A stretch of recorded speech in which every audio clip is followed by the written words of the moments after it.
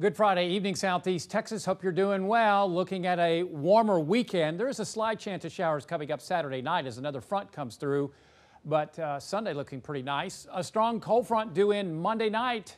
Tuesday morning could bring a wintry mix. Quite a bit of uncertainty this far out. Then cold weather. Possibly some of the coldest weather we've seen this winter expected Wednesday morning. Clouds moving back into Southeast Texas. No rain. This is all due to an upper level disturbance that's creating some snow up towards, well, we'll say Eureka Springs up in the northern sections of Arkansas.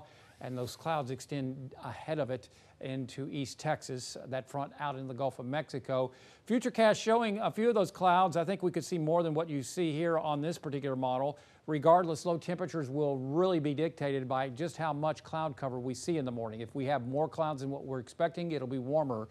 Low temperatures reasonably look like they'll be in the upper 30s in the lakes to the lower and middle 40s here in the triangle.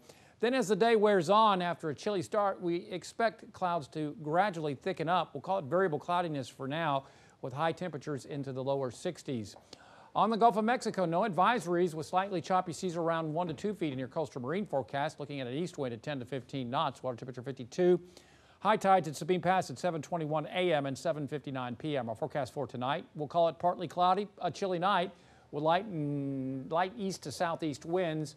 Again, if we see more clouds than what we forecast, then it'll be warmer than those upper 30s to lower 40s. Then tomorrow, a gradual increase in cloud cover. We'll call it variable cloudiness. It looks like a dry day. High temperatures in the lower 60s. Then tomorrow night, we'll see a better chance of rain at 20% coverage tomorrow night. After that front goes by, beautiful day coming up on Sunday.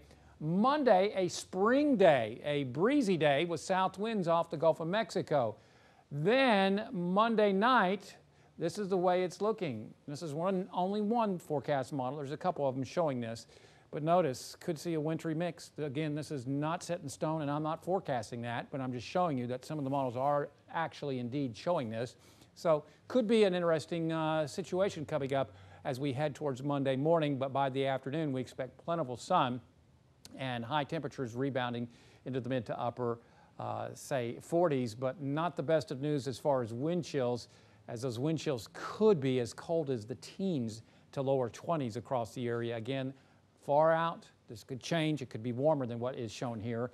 But by Wednesday morning, oh my goodness, maybe one of the coldest mornings so far this year or this season. Low temperatures could drop into the mid to upper 20s across the area. Unless anything changes, this looks pretty good at this point. Otherwise, the clouds thicken up as we head on into Wednesday afternoon. Chance of showers back in the forecast coming up on Thursday as another cold front comes in Thursday night into Friday. Download our app, follow us on Facebook and Twitter, and there's always more weather at 12newsnow.com/weather. Stay safe, have a fantastic weekend.